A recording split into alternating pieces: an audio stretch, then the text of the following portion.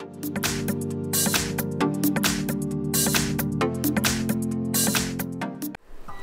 front of me is Samsung Galaxy A52s 5G, and let me show you how to reset all setup for this device. So at first you need to enroll the list of all apps, go to settings then, and reach general management. Now mark reset, and here you will notice reset all settings. So if you'd like to perform it, just select it, confirm that you want to remove all setup for your phone except security settings, language settings, accounts, personal data and settings for downloaded apps, and if you want to do it, just tap on reset settings, then draw your unlock pattern if you have one, tap on reset again and wait until it's performed.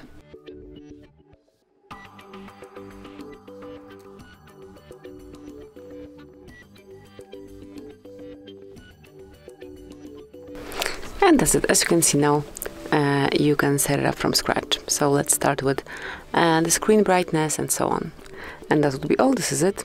Thank you for watching. Please subscribe our channel and leave the thumbs up.